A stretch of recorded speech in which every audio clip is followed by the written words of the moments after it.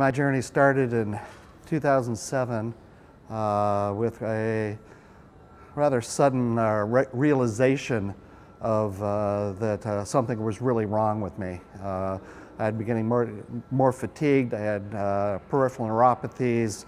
I was losing weight over the late summer of 2007, and suddenly it was all but crashing, and my wife got me into finally be seen by my doctor, who then made the diagnosis basically of a plasmacytoma in my left ilium, and on to receive basically 5 various courses of radiation to recurrent plasmacytoma lesions, and then a treatment with Revlimid and Dexamethasone for a number of years, switched to Velcade and Dexamethasone, and then proceeded to autologous transplant in March of 2014. And then after that, I've been on maintenance, originally with Velcade and now on Ninlaro, and I'm extremely happy to report that numbers are wonderful.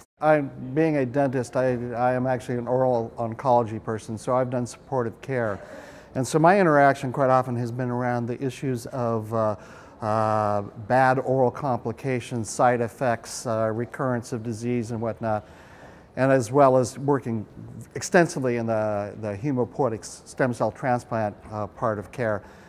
And the first reaction was actually almost panic.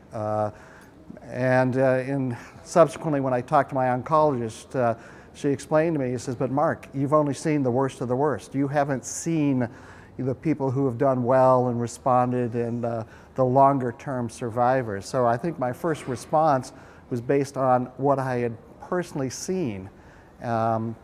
Subsequently, with the reassurance and support of family and a wonderful oncology team, able to get past those to better understand what was ahead and actually endure the treatment. I had access to the literature. I also had care providers who would give me the latest up-to-date research, which at times can be reassuring, but it almost adds to a level of confusion, because then I have to start making decisions about how I want to be treated. But I think that the knowledge helps build hope, and I think that's been a real advantage for me, is that coming as a clinician, there was probably a better underlayer of knowledge, which has allowed me then to understand and proceed through treatment and hopefully, build that hope, which is one of the main points I'm going to be trying to raise in my presentation, is that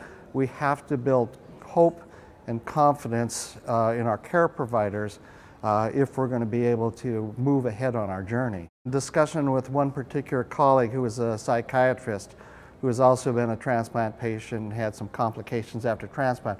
We had extensive discussion of catastrophe fantasies, which are, yes, easily sunk into if one isn't paying attention. But again, I think the knowledge allowed me to not fall into those deep pits. I could stay up and I could stay understanding, and with that there became confidence that I was going to be okay.